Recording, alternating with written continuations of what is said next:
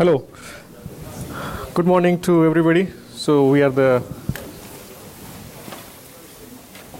I think 9 o'clock, so we should get started. So thanks for being brave, coming at 9 o'clock. I mean, everybody's awake. So our talk is about LTE and IMSI catcher myths. So my name is Ravishankar Borgaonkar. So this is Altaf, Shaik. So we two, and this was the joint work with three of our professors. One is Asokan, who is sitting here, and Valtteri, Niemi, and Jean-Pierre Seifert from Berlin. So two professors are from University of Helsinki. I work there, and Altaf works for TU Berlin along with Professor Jean-Pierre Seifert. And I'm senior researcher. I'm a postdoc researcher, and he's a PhD student, which he's doing right now, PhD. So what we're going to cover in this talk, some attacks on the 4G phones.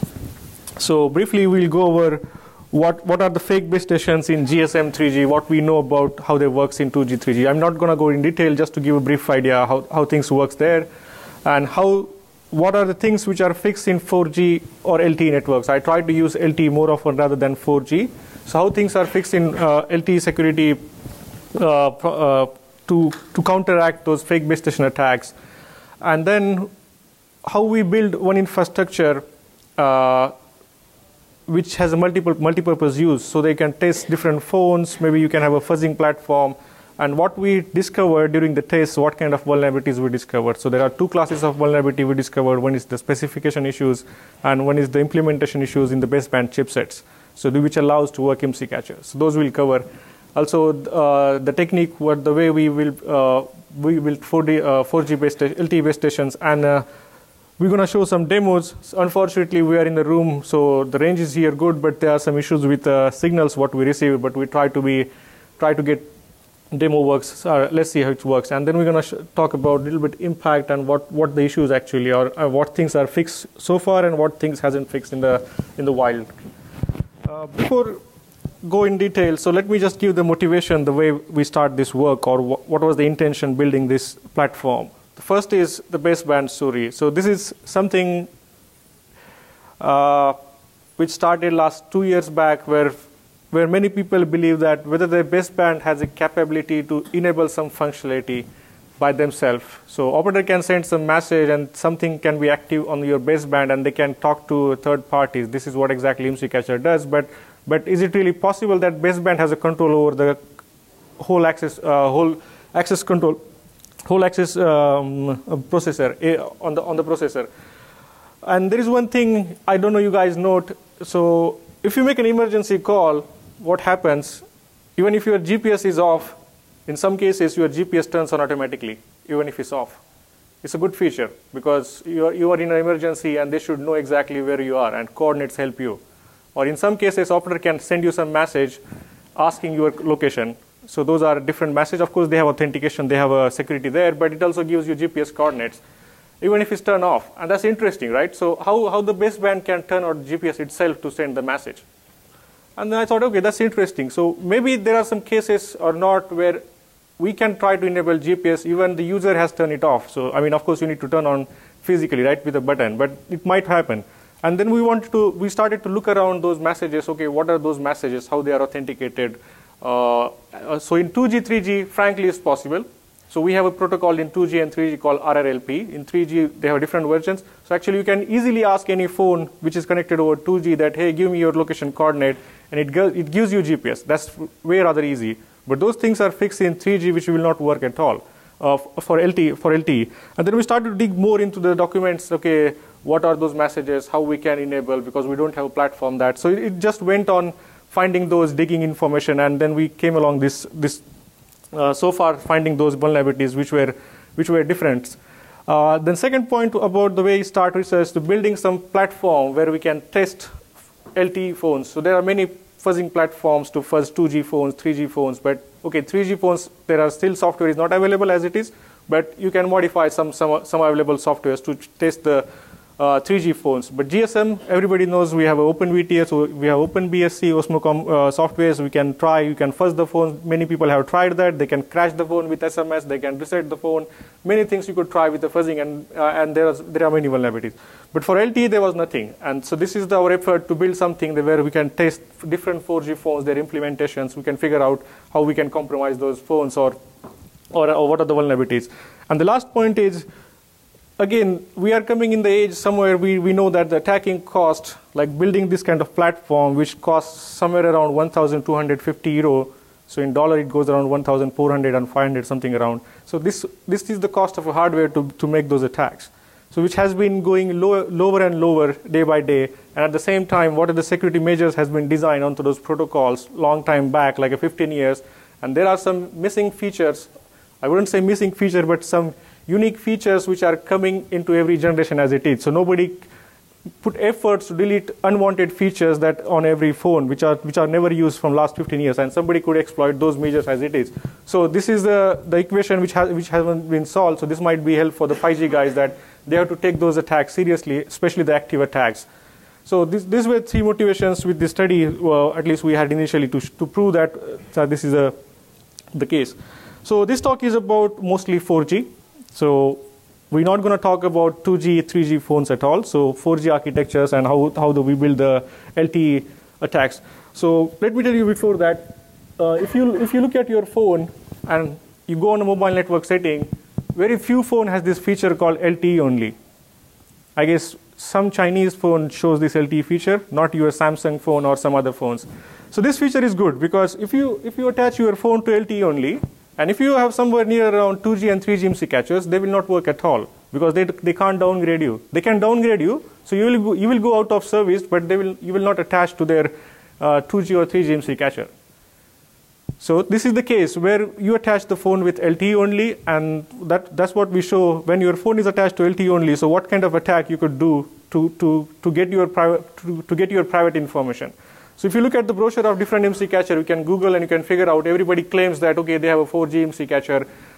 It can gather the IMEI, it can gather the IMSI and all those things. But this is not the case because they usually downgrade you and they collect the information. What they can only get when you put your phone on LTE only, that they can only get the IMSI. Because even the IMEI will not be given because this has given the protection in LTE systems. So these are the cases. And this talk, we will talk about only LTE, when your phone is on LTE only. So let's go before giving some introduction with the fake base stations, what exactly or what their goal is. So two purposes for the IMSI catchers. First is, as I said, to collect the information, which is the IMSI, which is the unique number which is on your SIM card, which recognize you that this belongs to you. IMEI, which is the unique number of your mobile phone, which you can also see, which can't change at all. Okay, there are ways to change, but this is illegal to change those numbers. And third is location tracking. And there are different methods of location tracking. They can also ask your GPS coordinates or the surrounding base station coordinates, and you can use the Google Maps to see where you are. Or there are some special directional finder antennas the IMSI catcher guys use to exactly pinpoint where you are. So they have a van, they see exactly where the guy is, but how to find the direction. So they have bigger antenna attached to the car, which exactly finds, okay, this guy is in this direction. So those are the methods they use. And also the second part is call and data interception, which is not the focus of this talk. So we're not going to talk about the second where the IMSI catcher attached to you and they try to snoop on your calls or they intercept or they wiretap all outgoing or incoming call and SMS. So what we're going to focus here only on the first part. This is about collecting the data. So in GSM, what we know, everybody has known, or they have proved that the problem with the GSM networks or 3G networks. So 3G networks are partially secure because they have a mutual authentication. It's not that easy that, okay, if you have a femtocell, which is the small base station, if it's a 3G, then actually you can bypass anything. So this has been proved by our group already with a femtocell-based IMSI catchers. Again, so these called as the IMSI catchers. I was using a fake base station just to avoid. So on the detection side, how do you detect that if there is IMSI catcher, right? So this is the different part. So there are some tools to detect IMSI catchers. So one famous is a cryptophone. So that has a firewall, on a baseband firewall, which can detect suspicious activity which are going on. Last year, Black Hat in the US, we also released the tool called Darshak. So this works for only Infineon baseband, unfortunately. That time it was only available this one. Then the Snoop Siege guys, they modified to our tool to work on a Qualcomm chipset. So it works on a larger mobile phone base. So these tools try to detect, okay, if there is a fake base station, this try to attach or collect information and can gives you alert a little bit. But for normal users, why I said it's a difficult, for normal users, all these tools works if your device is rooted. If device is not rooted, those tools will not work. So this is not a normal application which you can install from Android store. So there is one other application called Android IMSI Catcher or something. I guess you guys might have heard actually. The problem with those tools is that they can't collect the baseband data or baseband log, which is important. This is the raw data which is important to detect IMSI Catcher. So you can't build in such an app. You can't rely on a Google APIs to give this information because those information can be spoofed easily. But what information comes from a baseband, that's a genuine information which is coming from the base station. And this information is difficult to get from an Android app, or even you can't write any app which gives this data. So it's about the API limitations of Android, or Android or iOS. You can't get the data. So we are coming in advanced stage a little bit where IMSI catchers are getting modern and modern. So they have different techniques how they work. So this was the one case was released, or some media articles about the techniques, the advanced location tracking techniques. So you see there is a plane actually, and so plane has a fixed wings and some directional antenna which can focus on a crowd from a top. On the first case, so second case, they have a targets to collect which the user has to target. They knows the guy phone number, for example, and don't know they have to find this guy in the crowd. So there are some techniques they can ping the guy, and they can try to find out where he is. The third step, okay, they know where the guy is. Now they have to find exactly the location. So they say the plane moves into another position to detect the signal strength and location. So it's a vague word. So signal strength means there are some cases where they can ask the phone to send some reports. It's called measurement reports, and they can be used to collect the surrounding base station tower. For example, this guy on the third picture you see, he's standing here. So surrounding there are maybe 3 or 4 base stations. What this plane tried to do is it tried to collect the surrounding base stations and try to pinpoint where the guy is standing, or the location if his phone supports GPS coordinate, or if he's on 2G or 3G.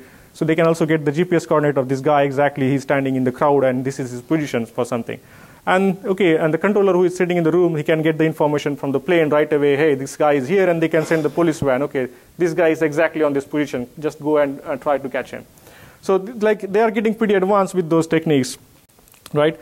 So, but why this works in 2G and 3G, and why we're trying to say these are the myths, at least for the 4G, and what things has been fixed. So GSM, everybody knows that okay, it lacks mutual authentication between base station and mobiles. So this is known flaw from long time. That's what most of the IMSI catcher works. They can intercept your calls as long as they have a backend support to systems supports your voice over calls. So maybe you can use a VoIP, or you can use a SIP methods to support backend call, and you can intercept all the calls in GSM, right?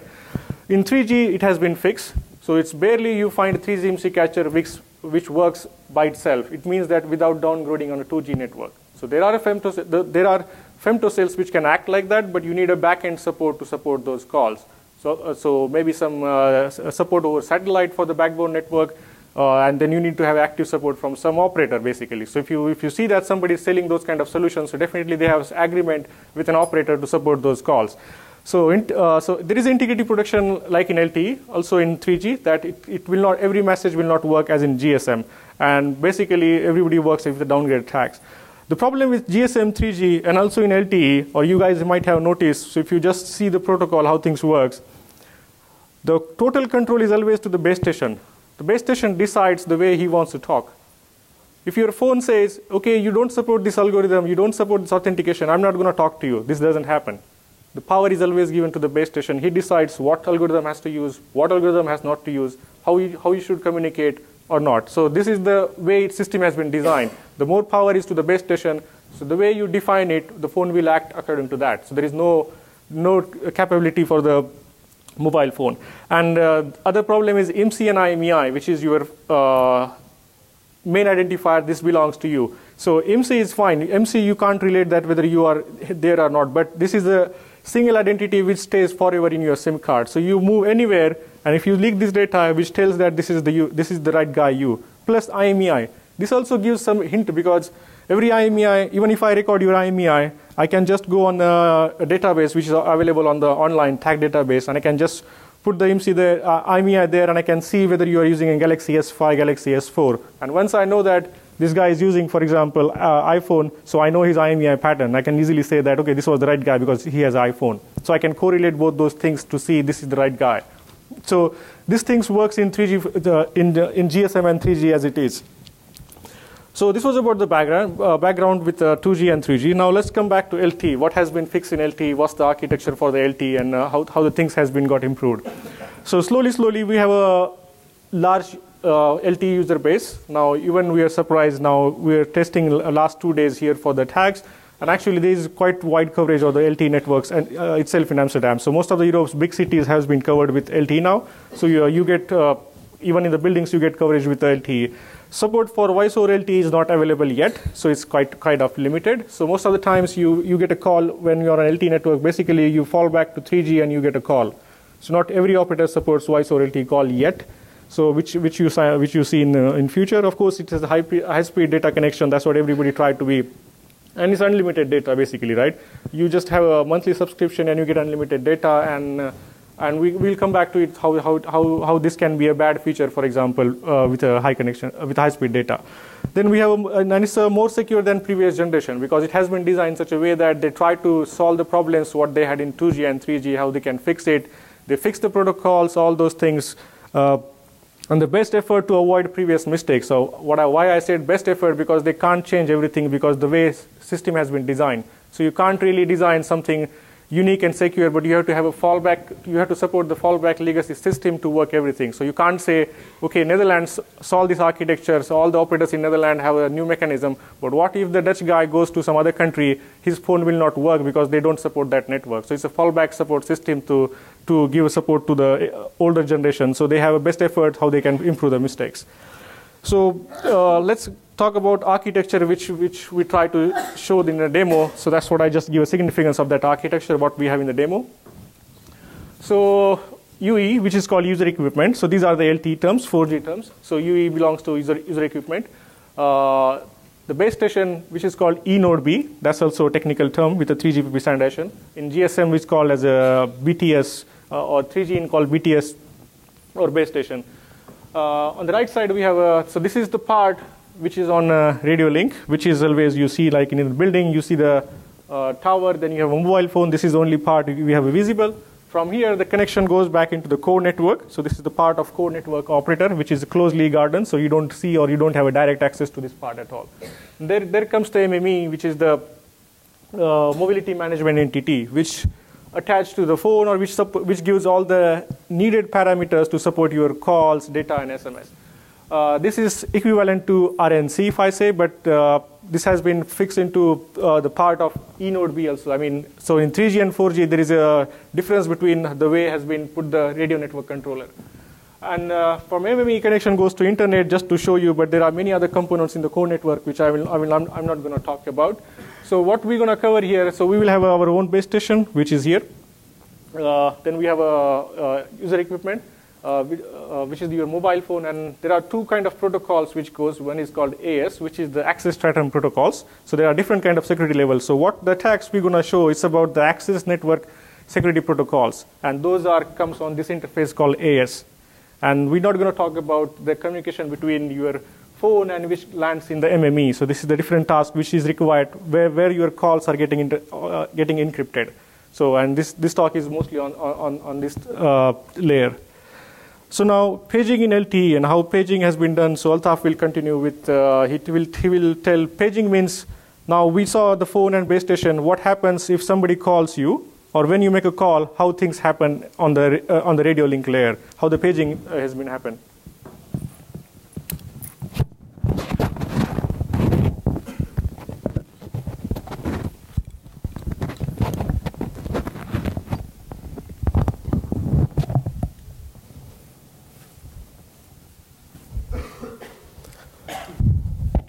Okay. I'll brief about a little bit about the paging procedure in LTE. So let's say you have an incoming call and somebody is trying to call you, and so the MME receives a message telling that, okay, some somebody is trying to call, and it creates a paging message. The next slide, I'll explain you like what this paging message really consists of. The paging message is actually sent to the base stations, and the base stations finally deliver it to the phone. And the phone recognizes whether it contains, whether it belongs to its own.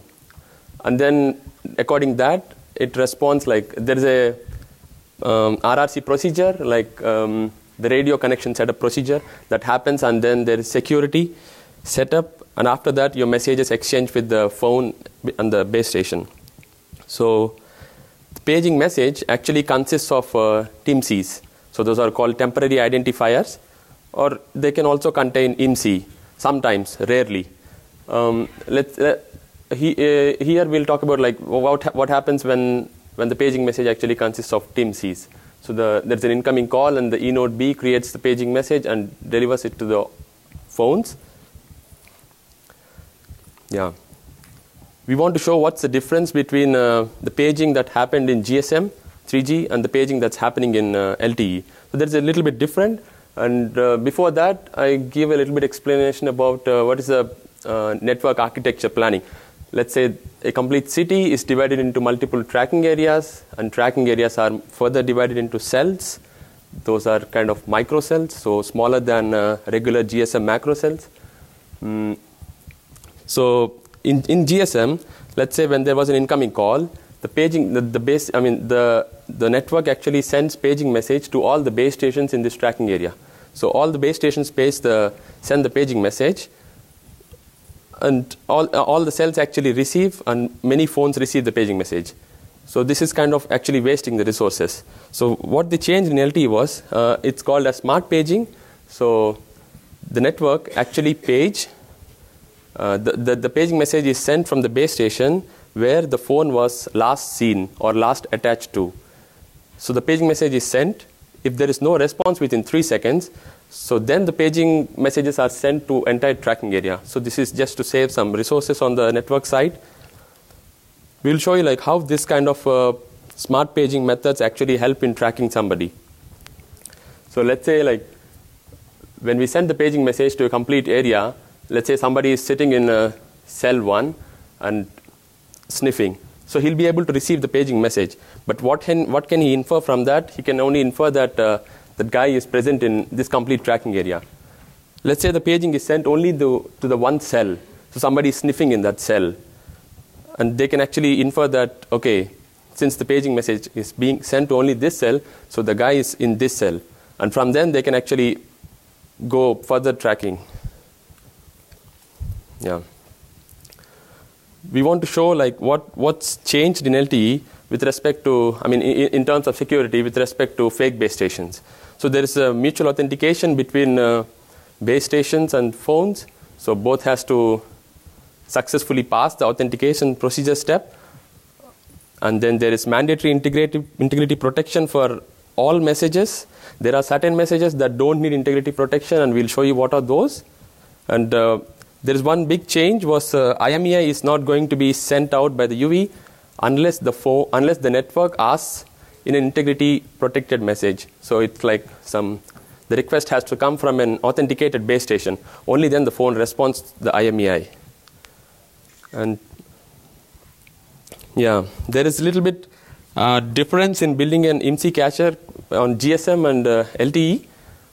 The difference was like, if you take the base stations in GSM, the simple technique was like you put up a RF devices and you transmit with high power, and then the phones will actually connect to the fake base station. But this doesn't work straight ahead in LTE. There's a little bit change. The change was like, let's say the phone is having very good signal strengths. If you see all the 4 bars are high, it means that the phone doesn't even monitor its surrounding cells. So it's not really checking other frequencies or something. So even if an attacker comes with a fake base station, this phone doesn't even camp on his fake base station. But how to overcome this? We found a technique that's called, we exploit some high priority frequencies that are mentioned in the system information messages. So the purpose of this high priority frequencies is that the phone has to periodically monitor these high priority frequencies periodically. So let's say somehow the attacker came to know that these are the high priority frequencies, and he set up his base station, and then he can actually trap the phone to camp on his base station. So that's how we do it. Yeah. So while studying about LTE, like, we found several implementation flaws, specification flaws, and so we will show you all of those. And so the specification vulnerabilities will be explained by Ravi. So now this is about the background and the way things has been built. But now we go about okay, what kind of classes of vulnerability we found, and what does it mean, and what it impacts to everybody. So there are two classes, as I said. First class is about specification vulnerabilities. So specifications means there is an organization called 3GPP. That's from the ITSI, it's a European agency, who designs the protocol stack, like GSM, 3G, and 4G. So design the protocols, how they should work and how they should behave, and all the baseband vendors, they implement everything into their baseband chipset. It's called baseband. So they wrote the source code for that. At the same side, on the network side, they also implement the same kind of mechanism. So every phone can talk to each other as per the standard.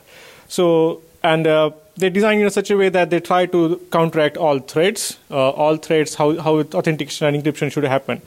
So this is about those standards, and while studying those standards, we figure out that what are the issues that can be exploited for 4G networks. So if your phone is on only 4G, so what could go wrong on this category?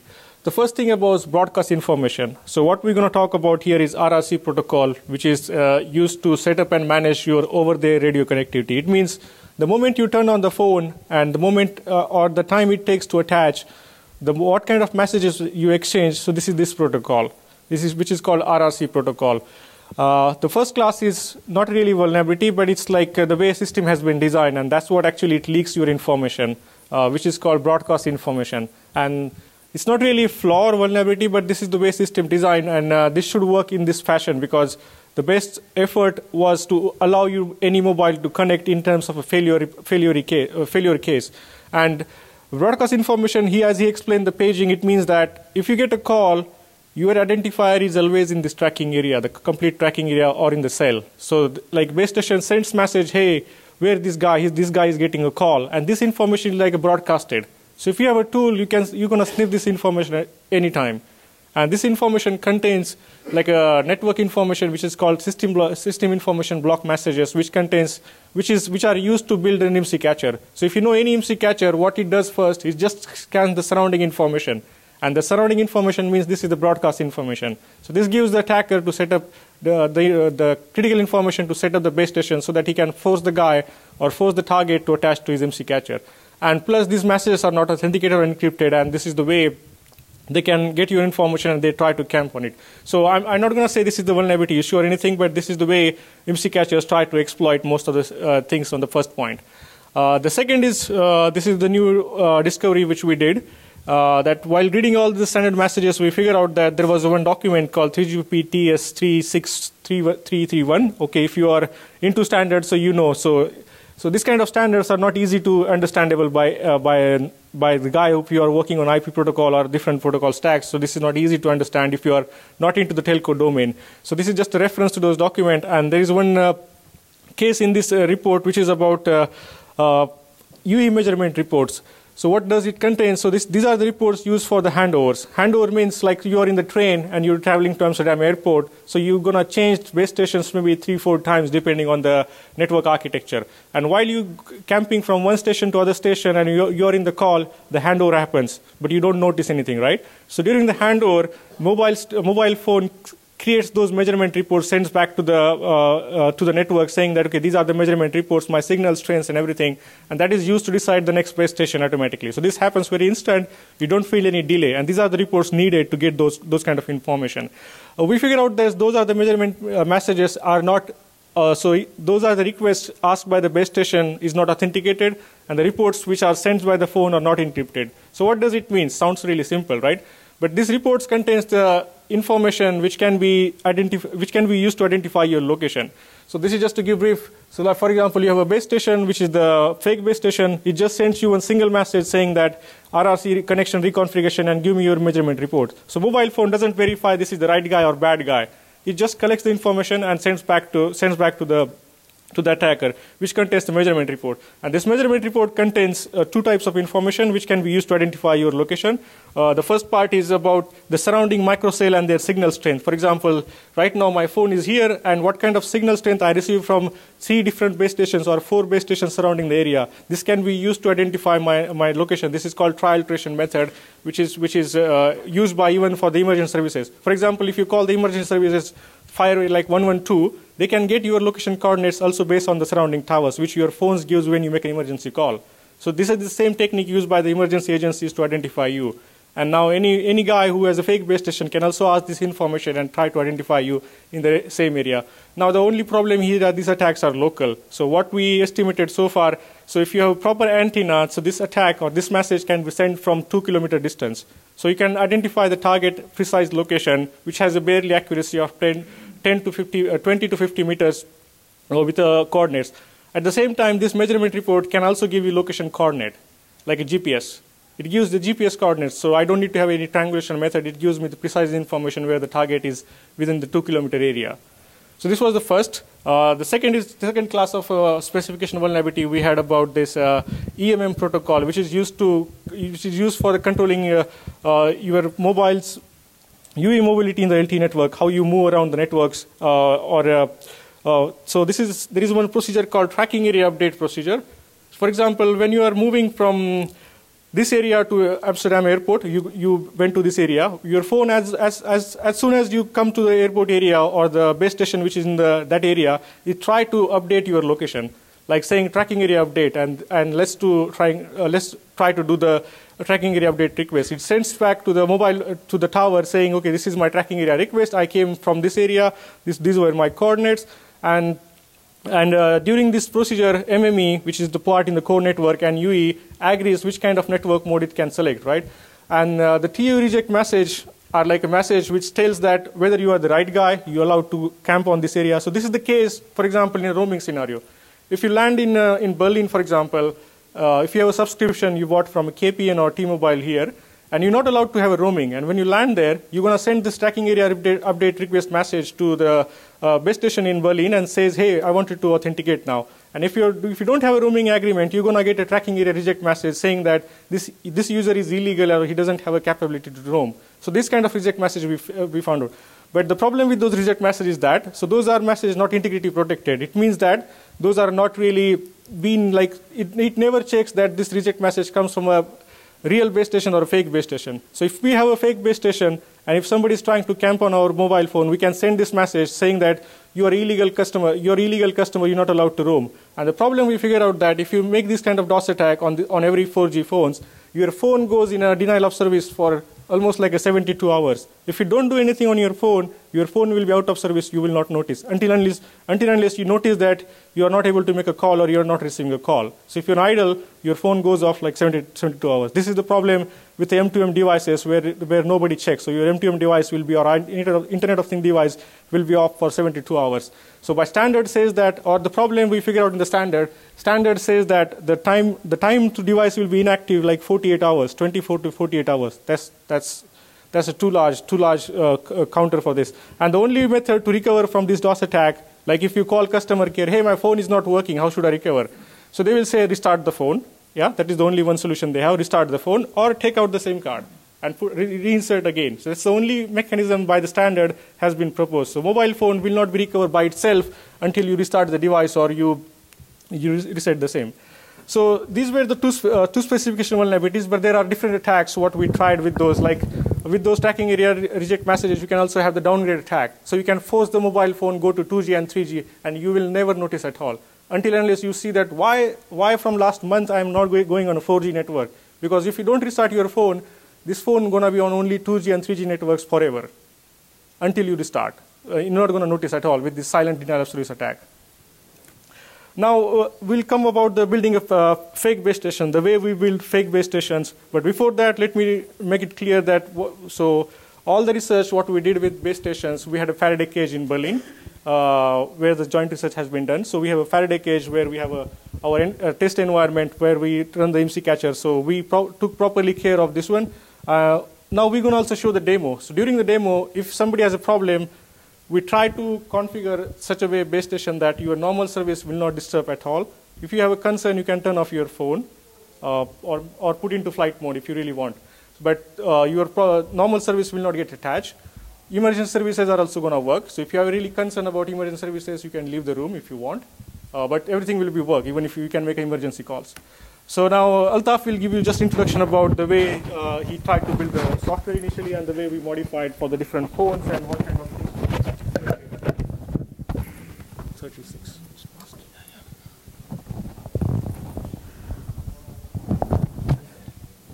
Okay, you can trust us, like we play it safe. Okay. Yeah, this is the attack setup. You have a laptop and this is USRP. So it's typically a radio. So we use it we connect it via USB to the laptop. We have the base station software running on the laptop. We have several phones to test with. We also tried some of the latest phones up to date. Okay, we should really thank the guys of OpenLTE and SRS LTE guys. They have done a good job. So we got the eNodeB application from OpenLTE. But this is not really a sophisticated or complete eNodeB or base station application. We had to really program it a little bit to actually do the attacks. Also SRS LTE, where we find some application about passive scanning and this thing.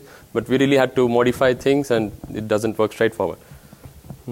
So after having this setup, like we came to figure out that, okay, these are the specification vulnerabilities and what could we have this setup and let's try. When we are trying this kind of things, like we actually found out some implementation vulnerabilities in the baseband. And for example, like from the beginning, we were telling that IMEI should not be allowed to send by the UV unless it's asked in an integrity protected message. But what we found was some of the basebands were actually giving the IMEI. And there's a trick for that. It doesn't give straightforward, but there's a trick. What we do is like we send a special reject message, TAU reject message with a certain cause. The cause is UV identity cannot be derived. So let's say the phone is actually attaching to the base station and the base station tells that, hey, I don't know your identity. And what the phone does is it deletes all its previous security context and all its previous temporary identifiers. And then now the base station is capable of asking the IMEI and the phone just directly gives it. So we found out this. And the next one was RLF reports, radio link failure reports. These are really necessary to have it in the specification, but the specification actually mandates security for these RLF reports, radio link failure reports. But we found that some of the basebands really don't implement any security. And these RLF reports actually carry some critical information, for example, signal strengths, which can be used for locating somebody. Actually, the purpose of RLF reports is like to actually have a good coverage map of the operator, like how good are the signals inside some buildings or anywhere. These help in actually making a good coverage map for the operators. And the next. Just tell me like what else do you need if you have somebody's GPS coordinates to locate them? Yeah. So we were playing with some latest phones and they were actually giving us the latitude and longitude. So we actually don't need any measurements. So we just directly have the latitude and longitude to locate somebody. So somebody is sitting from 2 kilometer distance and is able to, without the user's know-how, he's able to get the location coordinate from him. And these reports are not authenticated nor encrypted. These reports can also go into the measurement reports. Ravi was talking in the specification vulnerabilities. And next was, this is on the phone side. Now we are actually looking on the operator side. We found some network configuration issues that actually help in tracking. So this is the trace that we noted. Like we turn on the phone, we look the temporary identifier assigned to it, and then we turn off the phone. After a few hours, we again turn on the phone, and then we observe what is the temporary identifier assigned. So that was the first one, second one, third one. So we did the test continuously for 3 days, and we actually noted how the temporary identifiers were assigned to the phone. So it's like this pattern, and do you find any randomness in this pattern? So that was we found in some operator in Berlin, and this was in Finland. We also found similar issues in here. And yeah, this should actually change. This allows tracking somebody very easily. So there's no randomness in that, and we don't know like how many operators use the same kind of equipment to randomize the TIMSIs this way. But okay, now what are the different ways to track somebody? Previously, you have seen silent SMS, silent calls in GSM, but now LTE is moving to data applications, Facebook, WhatsApp, Twitter, LinkedIn, everything. So we found some issues with these applications also. So what we did was like we took the Facebook application. I think most of us have it. We have the Messenger application, Android application, or iOS installed in our phone. So let's say I'm not friend with somebody, and I send them a message. What happens is the message gets delivered. So there's a paging message. So somebody sniffing can actually observe the paging message. But the message is not notified on the phone. So an attacker can continuously send 10 to 15 messages and actually observe, parallelly sniff on the air interface and observe the TIMSIs that are coming in the paging message. So let's say if he observes 10 or 15 TIMSIs, the same TIMSIs, he can actually confirm that, okay, this guy is in this location. And then later he can actually put up his fake base station and then get the precise location using measurement reports or GPS coordinates. We found similar issues in Twitter also, where when you're not following somebody, you send a message, okay, it's delivered, but there's also a paging message to observe. And we actually went public with all these attacks on 28th of October, telling that, okay, Facebook, this and this problem.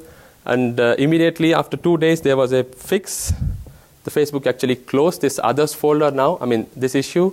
And actually, there was no acknowledgement to us or something, but this was a nice coincidence. Unnoticed. Hidden coincidence. Okay. Okay, now we go with some attack demos. We actually sniff some of the air interface passively, and let's see. Oh, I have to load it.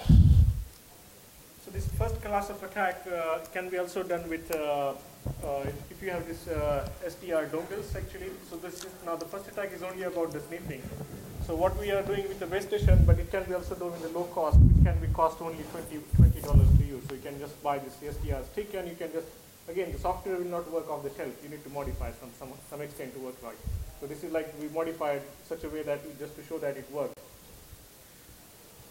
And this is about the passive monitoring, just to identify whether you're on this area or not. With the Facebook, like you can send the Facebook message, and you can just monitor all the identities and broadcast the message.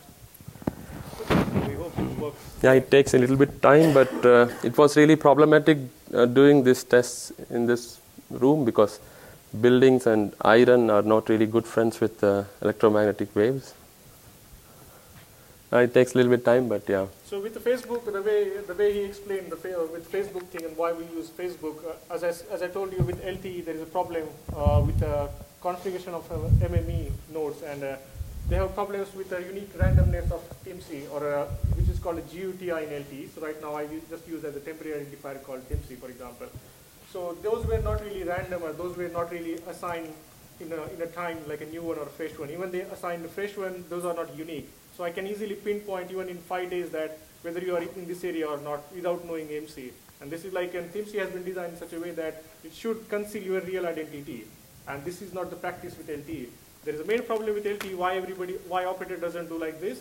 Like in 2G, 3G, with every your call is authenticated, with even the data connection. But in 4G, operators assume that it's really secure. We don't need to do authentication, we don't need to reinitiate the keys, or we don't need to do again multiple times. So they barely do authentication even after 5 days actually, and this is really wrong. So you rely on a 4G security that is completely secure and you don't do anything. You even don't change the identifier. This is like, come on, you have to at least change the identifier, and this is the practice. So this allows you to track using those passive sniffers. So this is mostly consists about the passive and semi-passive attack, where some use semi-passive means somebody trying to send you Facebook message or silent SMS, or maybe a silent call. So silent call, just to give introduction what the silent calls means, which was on the slide. Like when I call this guy, right the moment I call, now the message goes to the tower. From the tower, he gets that he's getting a call. He gets the mobile message in his mobile phone. So before it starts ringing, I measure the time, how much time it takes to ring. And before his phone rings, actually, I need to turn it down. So I make a silent call. So I see his identity is on this area. So this is called a silent call method. So this is not a really precise method because you have to do a lot of measurements and reading how much time it takes to deliver the call, and then you have to disconnect right at that time. And of course you need to know the phone number to make the silent call, and that's what we're trying to use with LTE. So operators don't fix their IMSI or don't have the randomness, so we can easily use an application like a Facebook, Twitter, or even the LinkedIn or any IM client. He doesn't have a mic, so you need to stand. Okay. So yeah, hopefully now. Yeah, these are the list of IMSIs. I think he opened the door. Thanks to him. And yeah, this is how the flow goes, but it's a little bit not really high flow, but normally it used to be high flow if I do it outside. So if you do on the street, actually, we're going to see like a complete screen, like a full of identities. So what we are seeing here is that some guys around this area are getting paged. So we're not doing anything illegal here. This is just a broadcast message which everybody can listen here. So these are the identities. Somebody is getting a call, somebody is getting a data, and those identities are getting paged at, and that's we are listening here and that we are telling. And now we can correlate. If we send like a 10 message with some particular guy, if you know somebody's Facebook account or Twitter, we can send on his Facebook or Twitter, hey, what's going on, or something like that, and we can correlate the timing, and we can capture those identities in some time frame and correlate whether this was in this area or not. So this is like a passive attack where we can correlate whether the guy was there. So we're not going to show the passive attack because we don't have time. So now let's shift back to the active attacks, which is the real attack. For example, we're going to have run our test network, so your phone will not get disturbed at all. So what we're going to do with active attacks, we're going to run the real base stations, the 4G base stations. There will be a test phone, and when we just turn on this phone, it automatically connects back to the base station. And the way we collect IMEI, IMSI, so it's a combination of specification vulnerabilities and IMEI, which we'll show in a single demo, the way we get all the surrounding towers nearby, the way we get IMEI, and we'll explain how the things happen in the background. So again, it takes little time just to run the second application for the active attack.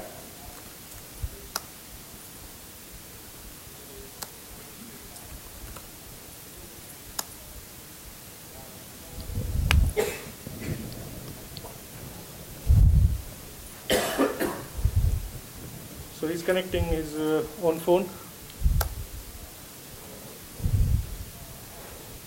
Yeah, I have my phone and. So if you scan now, if you have a phone, if you scan network connections, you might see a different network here now. Like if you see KPN Telecom or something like, you might see a different test network, some name on your phone, just to see this is a real base station working on.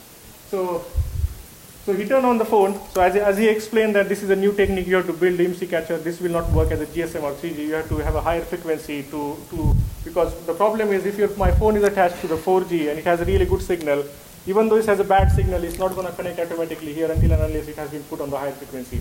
So in the background, what it did, his phone automatically connected to the base station because this is running on the test network. So of course, as I told you, IMSI is going to be recovered.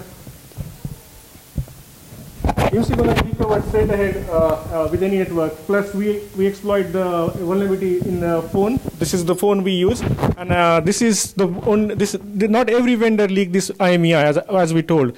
So there was one major vendor was having this vulnerability issue in in all phones. So this is the IMEI. In the second time, what we have these 3 base stations surrounding which we recorded. eNode B1. So this has the the number 101. There's power. What exactly the power of this base station from the mobile phone? The second eNode B, third eNode B, and the fourth eNode B. So it can be more eNode B depending on the operator settings. So we try to show you the three eNode B because these are the methods used for the trial iteration method. So there are some formula the way you take this information and try to identify the user. So now if you see, So these are the 3 tower cell IDs, which we just map on the, we just use the Google API to just show these base stations. So these are the 4 base stations surrounding, no, the 4th one, okay, you just had 3 ones, okay. So these are the 3 base stations which comes on the map, and the target is here. So now we haven't applied the formula which we explain in the paper, by the way. So if you really want to know the formula or the method, so they use the different triangulation method. By every base station has, for example, some circle area it covers by every base station, and if you draw the exact circle of the like a network reachability area, and if you intersect where the three stations intersects, this is the location of the user. And when I talked to some radio guys, experts, of course I'm not a radio, or even neither he is, and they said that the accuracy with this method will be like a 20 to 50 meters, the way you find the target. So this is about the active attack, the phone attach. With the GPS, as I said, we're not getting a GPS signal, and when we make this GPS attack, like sending the GPS coordinates, if there is no GPS signal, the mobile phone will not send any coordinate for that. And plus, this GPS vulnerability is not available in every phone. So this is a new feature which was added by some vendor, some baseband vendor. Why? The reason is because we have a self-organizing networks, like a MIMO or self-organized network, and the location is kind of important there. So this is like a new feature. By the standard, this feature is optional. Not everybody supports this feature. So there are very few phones which support this feature, but unfortunately there might be some internet M2M modules which also support this feature, because with M2M model, location is really critical. So you can also have these GPS coordinates from that method. The second is we are running short of time. So DOS attack, what I just give you a brief. So DOS attack we can't show in practice because you have to force the guy who is attached to T-Mobile. So legally we can't do this in the environment. But the point with the DOS attack is that, as I already said, that we can deny all services, and we can block the user by connecting at all. So of course he can restart the phone and can recover if he notice. The interesting thing is about downgrading the phone to 2G and 3G. And until you restart the phone or take out the SIM card, or if you don't notice, your phone will be forever completely on 2G and 3G networks. And if I ask a question in the audience, last time when you restart your phone, I can understand that even the people haven't restarted their phone last 10 days or even the 5 days, definitely. I mean, why you restart your phone until you get the problem? So this doesn't happen in practice. Plus, there is also an interesting feature which we tried. We can block your incoming calls. For example, you are attached to a 4G networks, so we can send the special reject message saying that this guy doesn't support any calls. For example, he doesn't support voice calls, and this message is stored in the network. Will gonna be stored in the network. Essentially, then you will be only allowed data connection. If somebody is calling you, you're not gonna get paged to say that you got a call something. So you will be blocked by incoming calls. And these DOS attacks are persistent, as we said that, because by the standard rule is like 2 days, but we have seen in the practice that nobody implement the proper counter. So phone remains idle even for 3 days, anything, and requires to reboot. So just to give the brief summary, so we have the vulnerabilities in the LTE standard and chipset, which allows you to track, and some issues with the social applications, the way has been the design, the problems with the network deployments of 4G networks, the way we figure out. And then we do a implementation specific attack, or even the specification to find the location coordinate of the 4G devices, which were not possible before with architecture. The DOS attacks which we have, which are the persistent and silent to users, and also the configurations. I mean, solution I can't say anything, but even you can use any phone without battery and SIM card, then you are secure. Let's just give a brief about what has been fixed, what not has been fixed. So we went to public October 28th. Before that, we informed all the vendors who are affected, even the standardization bodies, that these are the issues. So implementation issues are almost fixed by every baseband vendor, and almost every baseband vendor was also affected with the vulnerability issues, because there were different class of attacks, which we also told now, which haven't been fixed. So that's what we didn't tell all of them. 3GPP, GSMA, which are the bodies, we also gave them presentation. They are working on the fixes. They are modifying the standards now to counteract those attacks. Already there are happenings. If you look at the standard documents, you might see now the latest happenings. However, then we talked to the baseband vendors, and they said, hey, you fixed those vulnerabilities? They said, yeah, we fixed it. So, but my phone is still vulnerable. My iPhone is still leaking a data. Then he said, no, it's not our problem. We patch it, we give it to the OEM, and they haven't have any update. So far, all the test phones, we are doing a test from last May, not a single OEM has been pushed any update on the field. So it has been patched by the baseband vendor. They said we are fine, you can go public. So we don't bother. So OEM hasn't fixed it yet. This is the problem with our system, our software update systems. Unfortunately, there were no response from some baseband vendors. I would like to mention, because if somebody is there, they don't have any contact page, anything actually. I had to dig out my personal contacts to find out, hey, do you know this guy? Are you interested to listen some vulnerability? He said, yeah, let me know. I sent him email and 3 months no reply, 4 months no reply. What I can do? I can just mention that. So no response from MediaTek, even though they have a huge handset market also with LTE phones. Also, Samsung started their new phone, the Shannon modem. Also, we informed them. So there was interest from them, their side, but no update, they patch or anything. And yesterday, you might have heard that this phone got pwned actually in a PACSEC conference, and the Galaxy S6 modem was vulnerable to compromise. So mobile network operators, we inform all the tested which we are, but we have seen that there are problems with MME actually, and the MME software has to be patched to configure something. So if you are an operator, you might get notice from a GSMA something that there is a problem and you have to fix that. Eventually you will get this information by the sanitation bodies. And already operators are fixing those issues. So that's it from our side, and we still have time for questions, I believe so, for 5 minutes. So if you have any questions, feel free to ask. In your paper, do you also mention some countermeasures related to specification vulnerabilities to be possibly included in the new standards, next generation standards like 5G?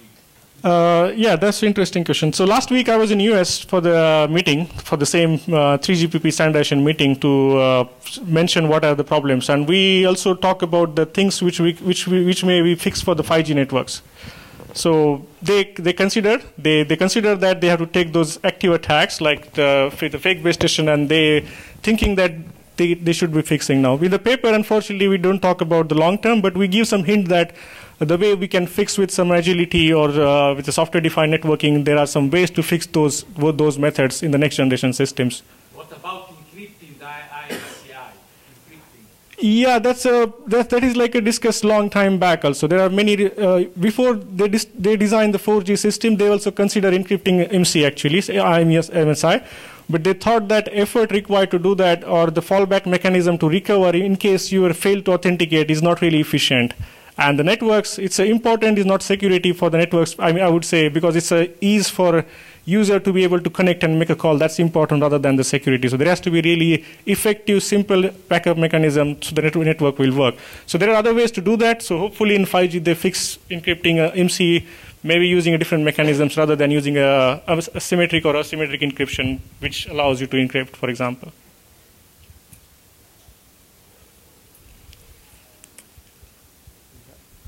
From what you know, are there efficient update mechanism for the baseband stations? I mean, okay, if so you disclose this, you propose how to fix, and okay, they create a patch. How fast can they push for the patch? You mean from the baseband side? Yeah. I mean, with our experience, few baseband vendor replied very quickly. They acknowledged the problem. They patch also, but it took maybe 2 to 3 months, barely, because it's not that easy, because they have to talk to the different departments whether this is problem or this and this takes. So it took somewhere around 2 to 3 months to fix to patch those vulnerabilities. But from the OEMs, handset manufacturers, it's not fixed yet. So it's been like almost like a 5 to 6 months, no update yet on the device. So all your 4G devices are affected with this vulnerability still, but nothing fixed. And the fixing about the vulnerability issues from the specification side, that will take time, because this has to be modified in the standard. Then there will be action notes from the standardization bodies or GSMA to the handset manufacturers. So everybody has to modify. The baseband guys has to modify it. Again, it takes time to patch all the phones. So expect the new phones might have changes, and I don't know whether the old phones will be supported with a new update or not. So that we don't know. We have two more minutes. Any question? Yeah? Will you release your demo code? No. I mean, anybody can just pull out off the shelf and can run. This is not, I mean, we don't feel responsible to just release the source code at all. But the information, the way, because why I said is this information, so if you really want to do further research, you can build on top of that, you can modify it, but you can build your own fuzzer and try to test with the phones. But of course, we're not going to give you hands-on code or anything, but we can help you as long as you have some valid reason to build something as a fuzzing platform or something, or to do more research on this platform. So you are welcome. You can send us email, and then we can talk about how we can work together then. And the paper is already public, so if you really want to read the detailed technical information, so we have released the paper already, which will be published in the academic conference NDSS next year. But the paper is already available to read. Any more question? Okay, then thanks for your time.